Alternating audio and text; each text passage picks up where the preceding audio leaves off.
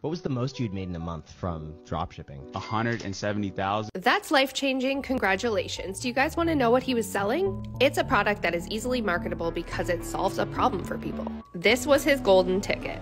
It can be marketed to people who have insomnia, people who travel, people who work out. You can source these for around $4 Canadian each, and they retail for around $40. Build a Shopify store around a product that solves a problem and market it for free through short-form video content. Young people are getting stupid rich off of this one business model. I wrote you the full guide. You know what to do. Imagine if I listen what a hater gotta say. I never give a broke bitch any time of day. You ugly when you jealous, bitch. Look at that face. I'm hot right now when you're not, okay?